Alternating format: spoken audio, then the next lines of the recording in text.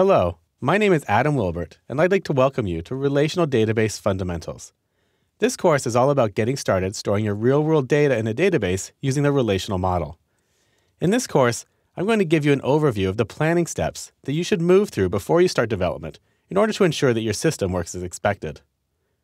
I'll start with an overview of what exactly a relational database is and how its structure differs from the spreadsheets you might be used to working with. And I'll outline some of the hidden difficulties that can arise if the structure of your data isn't fully considered before development begins. Then we will discover the database development lifecycle and use it as a guide for moving through the process of thinking about our specific data storage needs. Finally, we'll talk about taking all of the rules that we've identified about how the database needs to function and start translating them into the components that will make up the actual relational database. And along the way, we'll discuss design considerations that will make your database easier to construct and easier to maintain. So I'd like to thank you for joining me in Relational Database Fundamentals. Now let's get started.